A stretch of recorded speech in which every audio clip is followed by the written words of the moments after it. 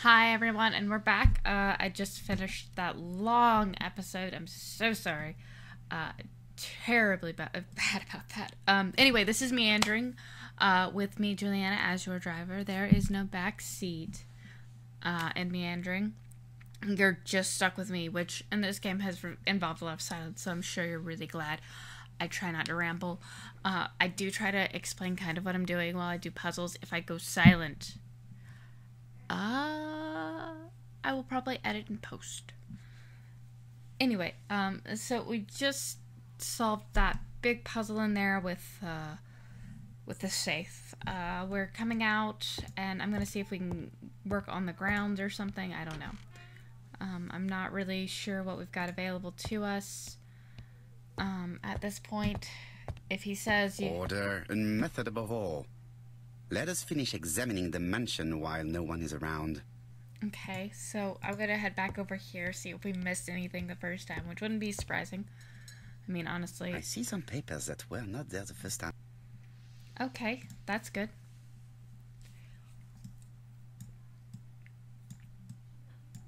Ernest Logan, MD, Brighton Cancer Institute, 201 Dusk Road, Brighton, Sussex. To Sir Carmichael Clark, MD, Comside Churton, Devon. Brighton, 1935, January the 5th. I think this is the one we've heard As a man of. of science, I owe it to you to be completely frank. Lady Clark, your wife is suffering from a generalized terminal cancer. I confess I didn't suspect anything like that during the first exams. But with the test results I have received today, there is unfortunately no place for doubt. I estimate that Lady Clark's life expectancy is no more than 1 year. Hospitalization would not help in her case, so I advise you to keep her at home and provide her with as much morphine as required to ease her last moments. Yours sincerely, Ernest Logan.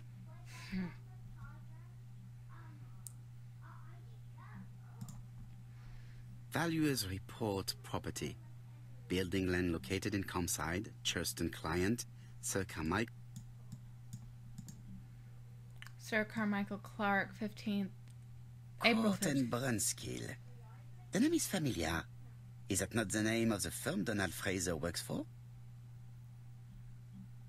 Huh.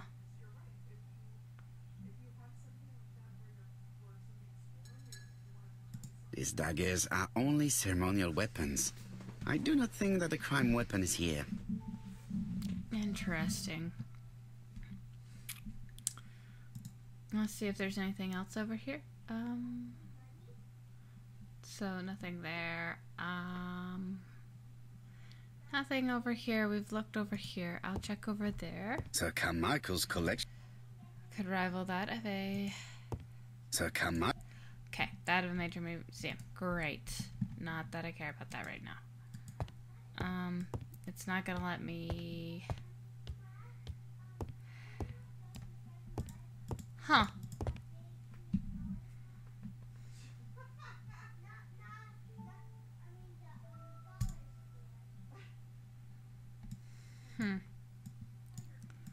Attention, Franklin. Task list. A. Ordering Lady Clark remedies. Done. B. Tidying up real estate property files. Done. C. Calling the lawyer about inventory. Done. D. Update the tenant farmer list. Done. E. Update land rent accounting. Huh. Done. F. Ordering a restock of arsenic. Done. P.S. I have left on the living room table some of my things I don't want to keep. The locket and the dagger. I am sure you know why. Thora.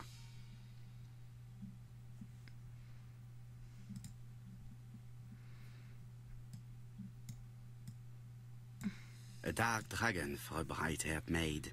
C.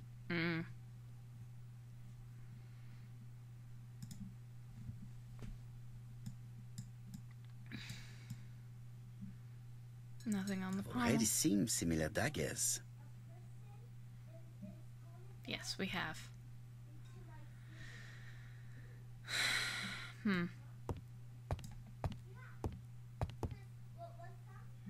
So nothing there.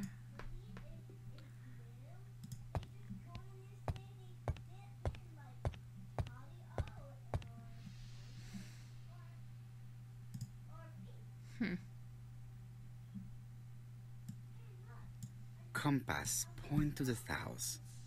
Bronze and magnetite, Han Dynasty, circa 210 BC, purchased in Hong Kong 1935.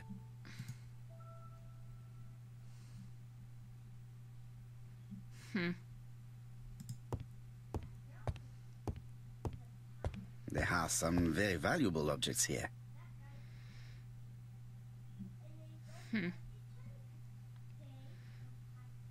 Let's see if we can leave quite yet, now that we know where.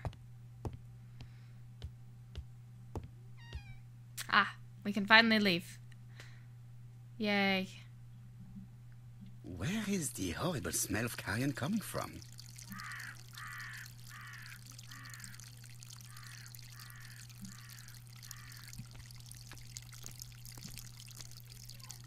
Nothing there.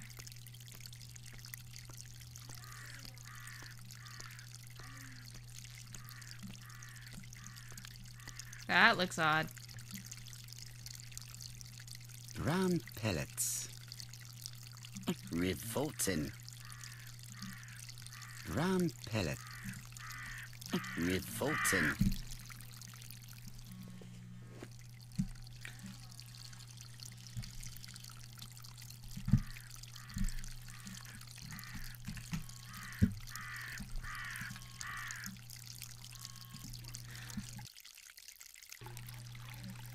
There was a call.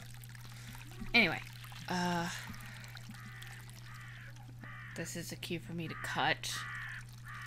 And, yeah. Anyway. So Brown we've pellet. got... Revolting. Tut-tut. The gardener does not follow the alignment. There, that's better. It is symmetrical. There.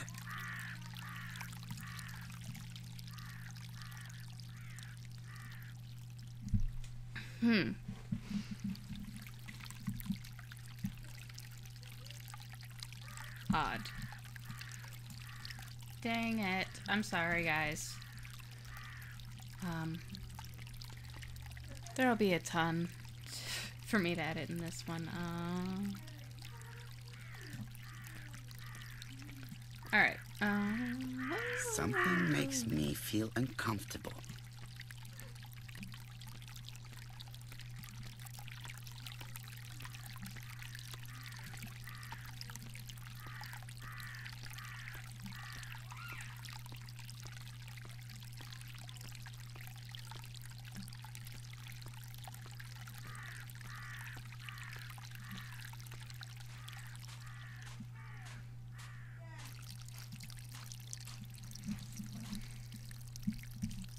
It was probably the gardener who lit this fire.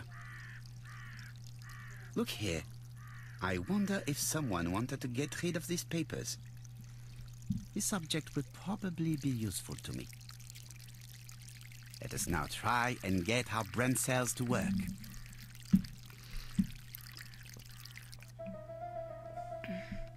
All right. Why did Thor leave personal belongings behind at Carmichael's? Oh, she did leave those. Okay, and...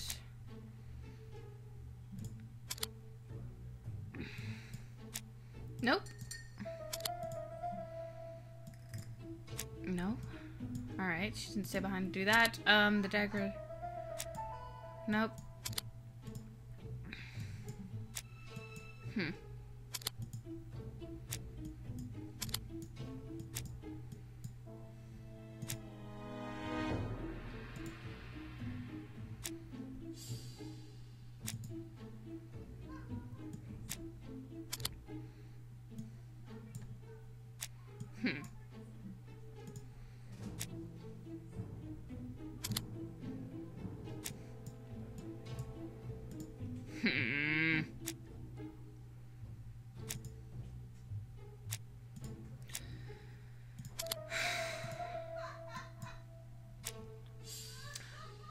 All right.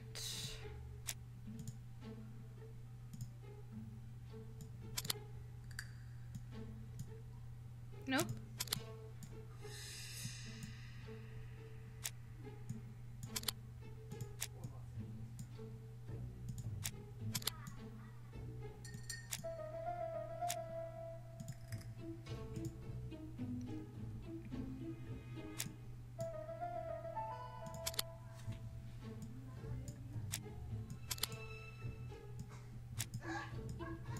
Ah.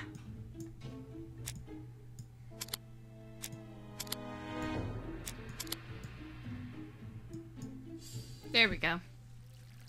Everything that Poirot has left behind comes from Sir Carmichael's collection. He most probably gave them to her. But she chose to leave them here rather than run the risk of being accused of theft. It is understandable when you know just how much Lady Clark mistrusted her. Let us now try and get our brain cells to work.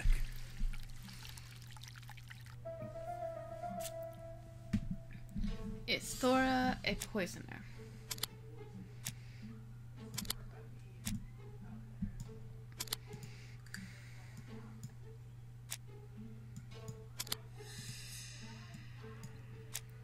Nope. Okay.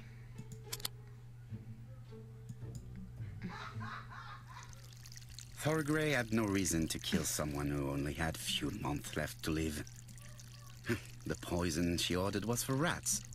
The gardener must have made good use of it, considering the stinking remains on the path, not far from the property. I've finished here. I must put the skeleton key back and inform Hastings that I'm returning to London.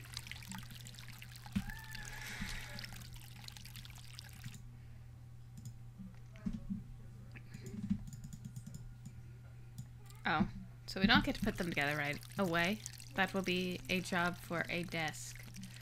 So I will have to put the skeleton key back in the lion's mouth.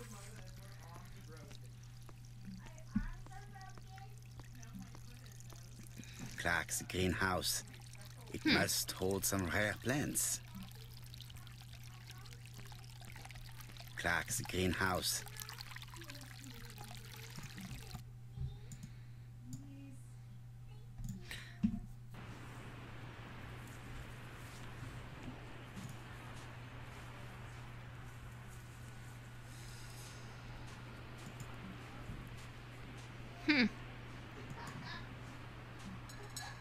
Interesting.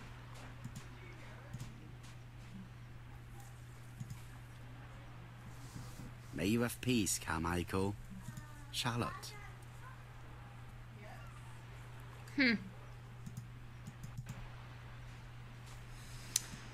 Interesting.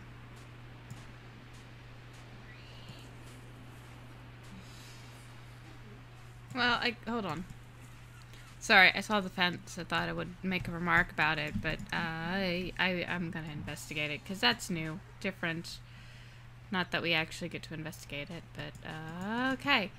All right, I will go back now. I apologize.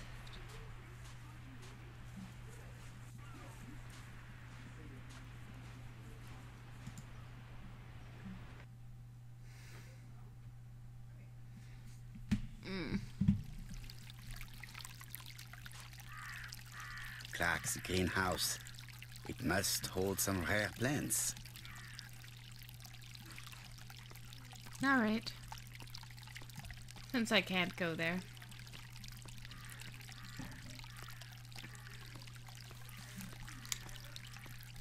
Because we investigated that. There's nothing to investigate over here, over here. So we will return.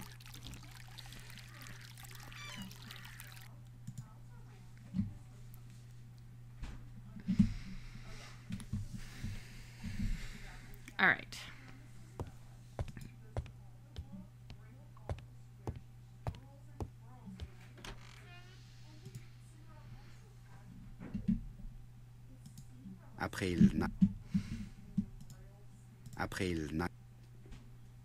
April.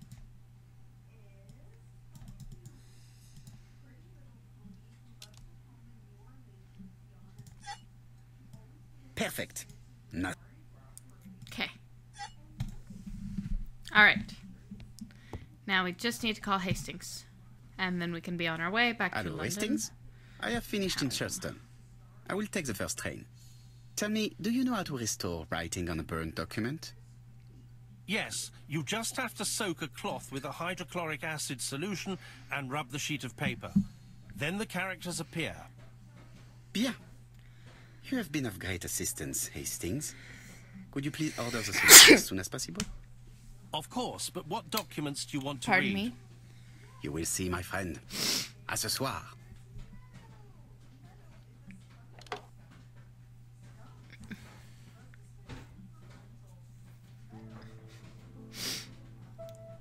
Donald Fraser is here. He insisted on waiting to see you.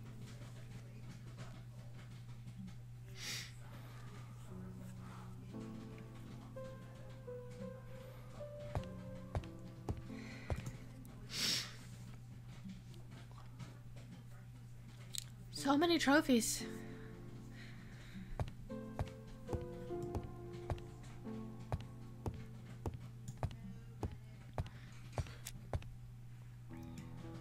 This man is tired.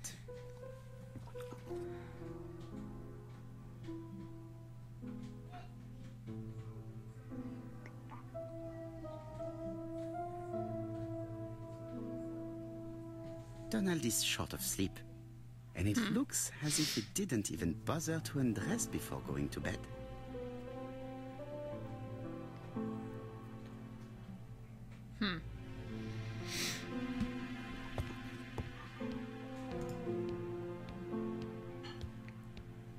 This bottle is for our visitors. Personally, I prefer the sherry.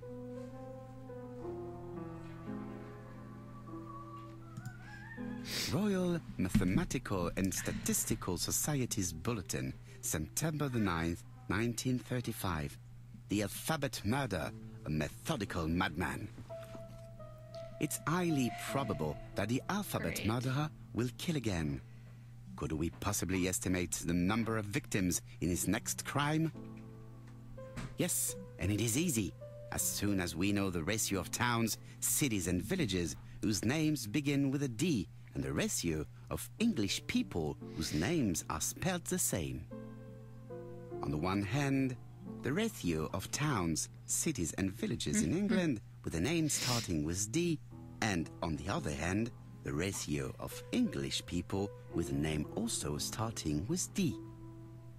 After this initial calculation, it is easy to deduce the likelihood of actually being murdered if you belong to the target population. Go to the last page to find our results and details on the calculations. Daily Blague, August 31, 1935. Moustache at half-mast. Poirot's repeated failure in ABC case. Sometimes small things trouble great men. Hastings, faithful collaborator of the Belgian detective, knows something about it. 3 mornings in a row, he confided to us, the cook broke the egg yolks when preparing Poirot's breakfast. This apparently casual event has greatly disturbed my friend, to the point it breaks his concentration and slows his judgment. I also noticed his mustache, of which he is so proud, being duller than usual. Poirot, I assure you I haven't said any such thing to the journalists. They twist everything.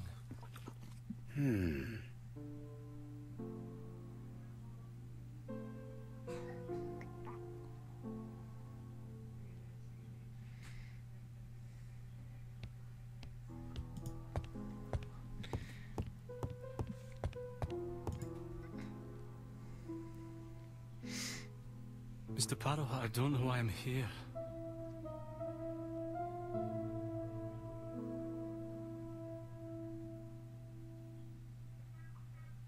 You wanted to talk, and you came to find the only man capable of hearing you.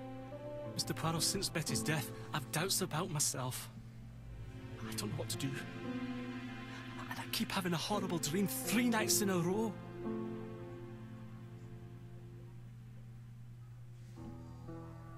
Have a drink, and tell me about this dream.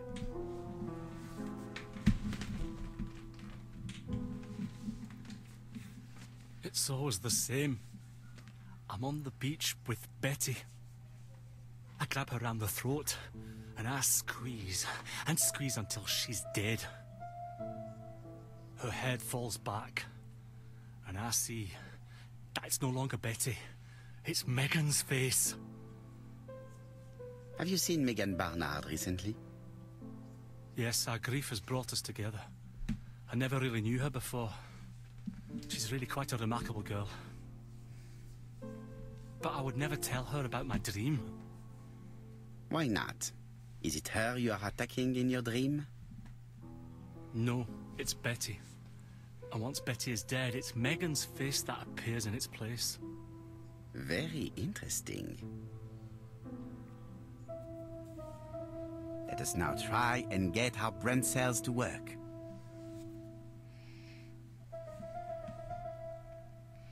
Hash it downs. Okay.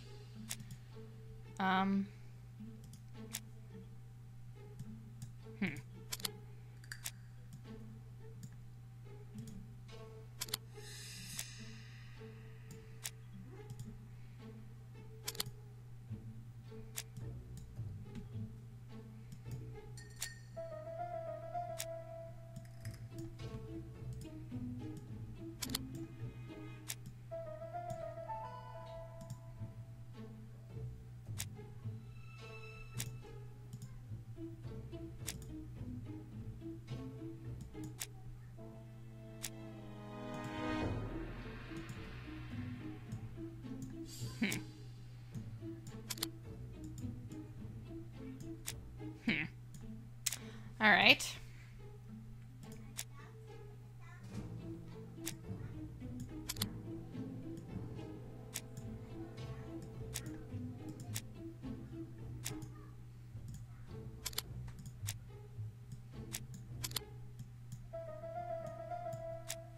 Huh. Let's see.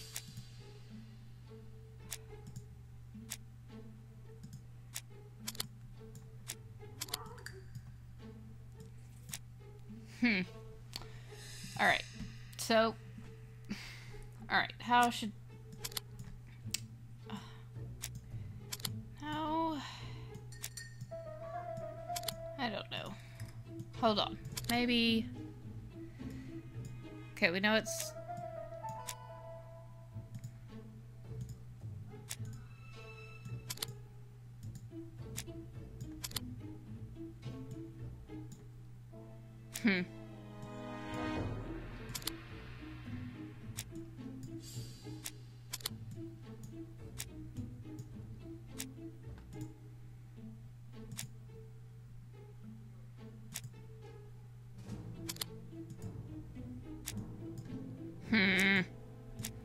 All right.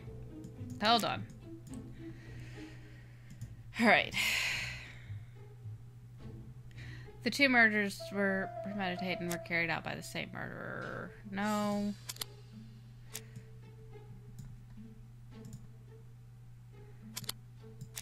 Let's try the hard way.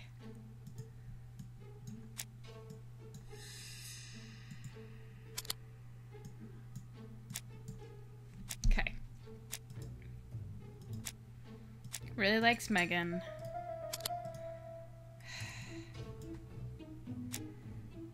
Okay.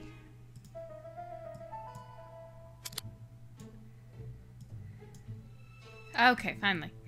Donald's starting... Mr. Fraser, I think that the real meaning of this dream is that you are in love with Megan Barnard. Please go on. Do.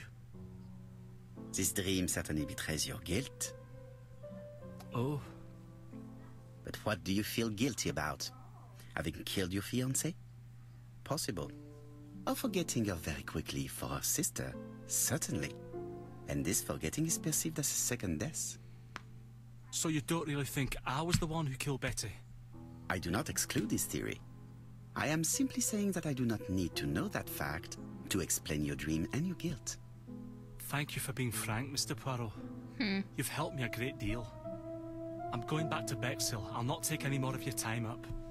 It is late, Mr. Fraser, and you are tired. I'll sleep on the train. I like trains. It's easy to sleep rocked by the sound of the wheels. Poor boy, he seems completely lost. Interesting. Well, women seem to like him. I think Megan will take care of him. Oh, I remember. Did you order the product I needed? Yes, we'll be receiving it tomorrow. Bien, it is late, and I asked Miss Grey to come Excellent. tomorrow morning. I have a few questions I wish to ask her.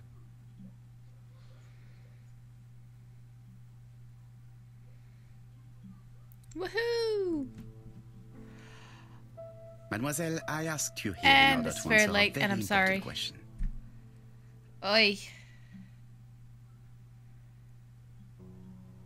Alright, I'm gonna stop it here. I'm so sorry for running this late. I will stop this and, yes. Anyway, thank you so much. Thumbs up if you like it. Thumbs down if you don't. Constructive criticism is most welcome. Please, please, please, please, please leave constructive criticism. What you like, what you don't like, what he can be doing better, what you would like to see happen. Please. I love the feedback. Thank you so much. Have a lovely, lovely time until the next video.